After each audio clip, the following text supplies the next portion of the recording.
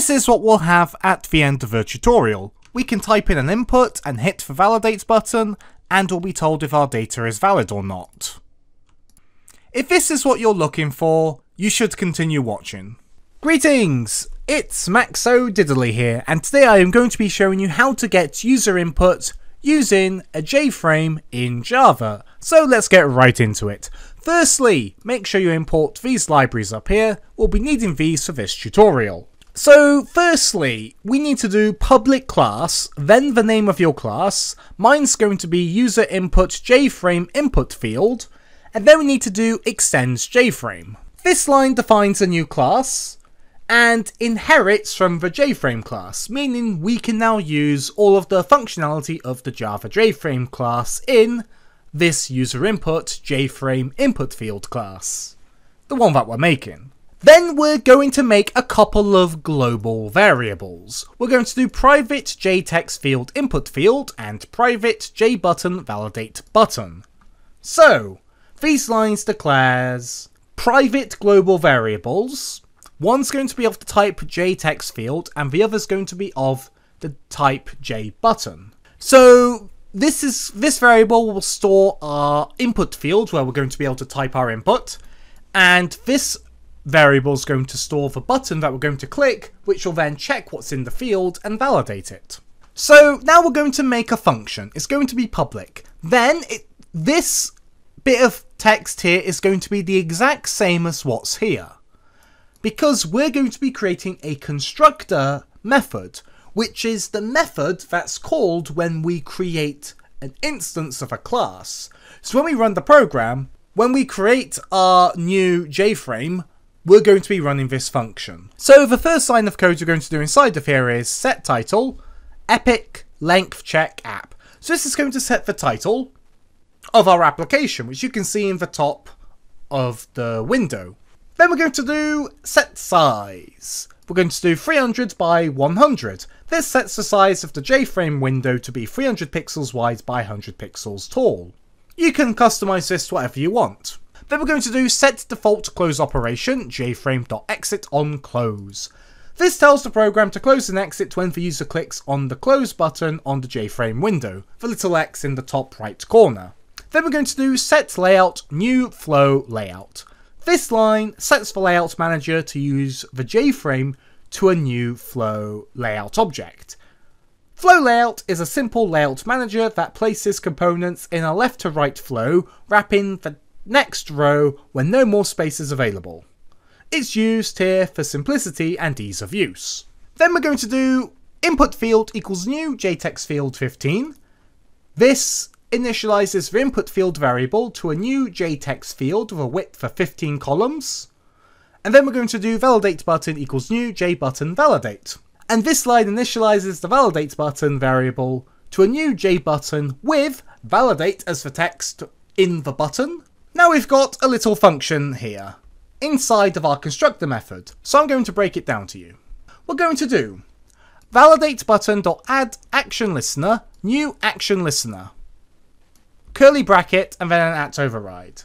So this part here, this line adds an action listener to the validate button, which listens for when the button is clicked. This is necessary for handling button clicks and responding to user input. So now our button is going to have the ability to know that it's been clicked.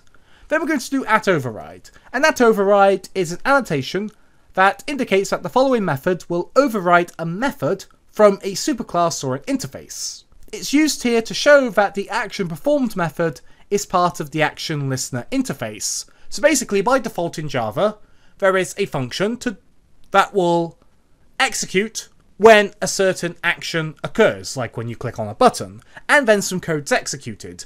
What we can do is we can take that function, override it, and put our own code inside to customize what happens when a button is clicked. So then we do public void action performed action event E. So this line starts the implementation of the action performed method for the action listener. This method will be called when the button is clicked, allowing the program to respond to user input. And then we're going to do if length check validate input field.getText, jOptionPane.showMessageDialog null valid input, validation result, joptionPane.information message. So, we're going to be creating a length check function here, which is going to be our form of validation. But you can put in whatever validation function you want to here. This will work with basically all of my Java validation tutorials. And we're going to be passing in inputField.getText. So this is referencing our input field here, and we're going to be getting the text out of it as a string and passing it into our validation function, which returns a true or a false.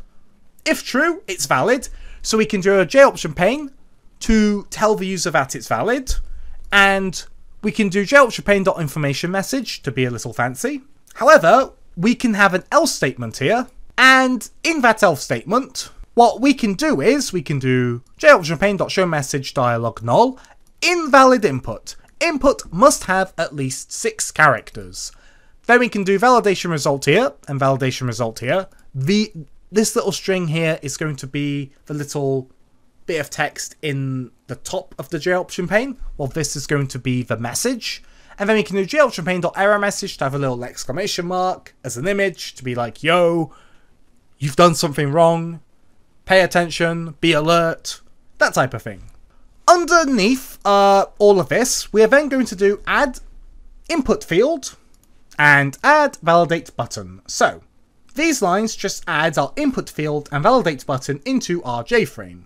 Then we're going to do set location relative to and null. This line centers the JFrame on the screen, and set visible true shows the JFrame because by default it's hidden. And so we have set up a JFrame with buttons to do stuff. And so we have now set up our JFrame with a button and a text field. However, we need to make our validate function. So underneath, we're going to do private boolean length check validate string input, and we then do return input.length greater than or equal to 6. So it's a boolean because it returns a true or a false. Length check validate is the name of the function, and string input is the string we want to check the length of. So if the length is greater than or equal to 6, return true, otherwise we return false. Very simple validation. You can put whatever validation function you want here, by the way, and obviously we call it up here. Now, let's go to our main method. So, we've got a little bit of code in our main method. So obviously we've got our public static void main string args, cool. But we have a little bit of code. So we got swing utilities.invoke new runnable at override public void run new user input jframe input field.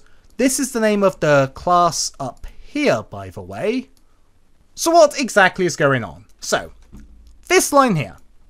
This line uses the swingutilities.invoke later method to schedule the creation of our user input jframe input field object on the event dispatch thread. This is important for thread safety in Java Swing applications and ensures that the user interface updates and interactions happen on the appropriate thread. It's just some safe Java stuff. Again, we're doing that override because you want to hijack what this run function would normally do by default. And the run function, this line starts the implementation of the run method for our runnable interface. The run method is where the creation and display of our JFrame object is going to occur. And inside you do new user input JFrame input field. This line creates a new instance of our user input JFrame input field class, which sets up the display, the window, and all of its components, which would be the button and the text field. And that's it for this tutorial. So we're going to save our work and hit play. So we've got our little title here. It gets a little cut off here, but we can drag this around if we want to. And it says Epic Length Check App. We've got obviously our buttons like normal. We can move this about. Now let's type in Bob. And we click validate and it's invalid. We got validation result up here and it says invalid input. Input must have at least 6 characters. And we have a little X here to be like warning, be alert, pay attention to this. So let's put Bobby 69. And now it says valid input with a little I here because it's an information message. So thanks for being a great audience. Be sure to leave a like and a comment if you enjoyed and subscribe for more Java tutorials. Thanks for watching.